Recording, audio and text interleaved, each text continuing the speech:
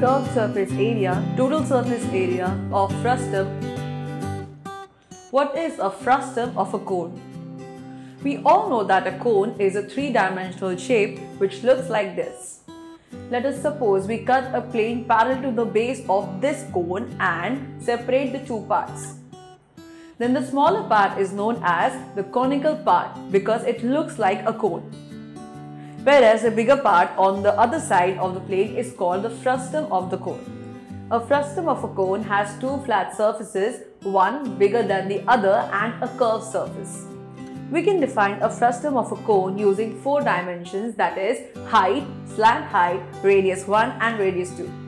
There are always two different radii in a frustum of a cone, and the radius of the bigger flat surface is always larger than the radius of the smaller flat surface.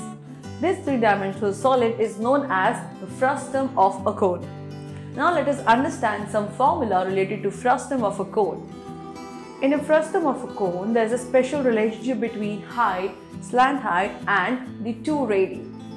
In this relationship, the slant height of a frustum is given as L equals to root h square plus R1 minus R2 square.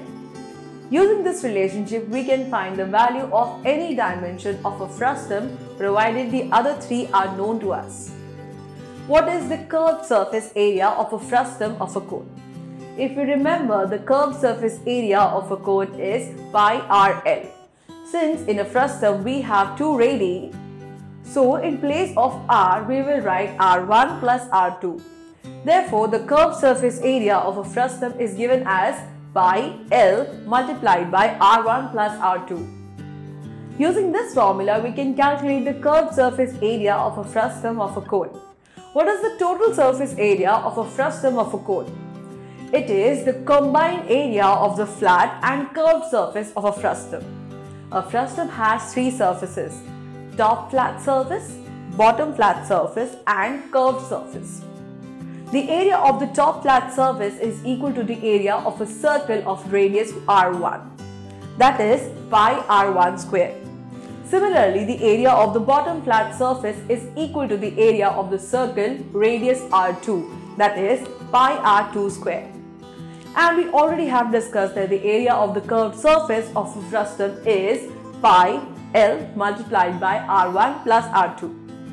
Combining all these areas, we get the total surface area of a frustum as pi R1 square plus pi R2 square pi L multiplied by R1 plus R2. Using this formula, we can calculate the total surface area of a frustum of a cone.